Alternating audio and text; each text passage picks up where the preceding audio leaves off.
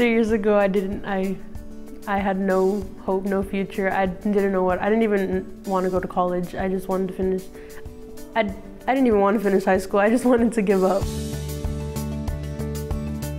My life before CCA, I despised school. I did not want to go at all. I was bullied. I had no friends. I would fight a lot. All the admin knew me in not a good way. It got to the point where I wasn't allowed to walk home because that's when a lot of fights were happening. So I had to get picked up and dropped off. I guess you could say I was getting really depressed over my life, and I never wanted to do anything, never got out of the house I stayed in.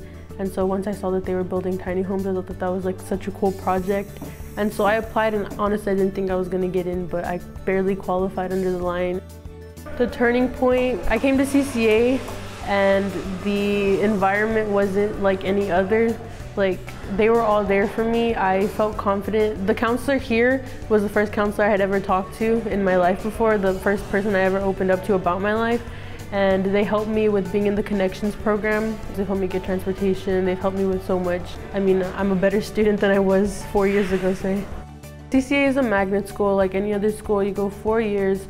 Your freshman year is your orientation, getting OSHA certified, NCCER certified, and then you pair off into your strands your sophomore year, and that's when you really start learning more about what you're in, like plumbing, electrical, or carpentry. And then once you turn 16, CCA is partnered with a lot of companies that do internships during summer, and so it's a good way to get jobs as well. And then your junior to senior year, that's when you start building your tiny homes. It's a 2-year process, and it's amazing just because the kids design the houses themselves, and it's like an actual home that people can live in.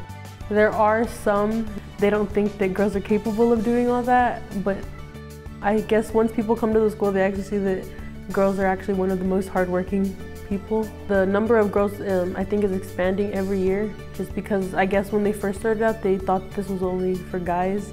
But it's really cool because the girls challenge the guys sometimes, and it's cool because sometimes the girls win. So it's not all about, you know, guy power.